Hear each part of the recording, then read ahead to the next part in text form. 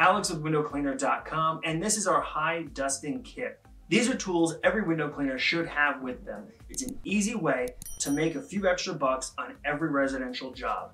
Whether you're trying to just add this on as a service or just have it there to say, hey, I can reach out and get that dust out of there for you and throw a few extra bucks on the final bill.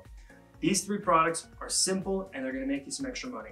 First is the Ettore Elite Cobweb Duster. Now this tool is not threaded, so it'll fit onto just about any cone.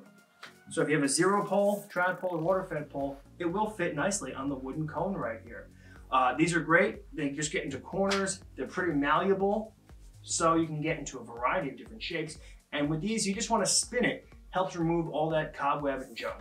The next two tools are threaded. So whether you have an Unger pole or an Ettore pole or one of our Acme threaded tips, these are going to fit really nice.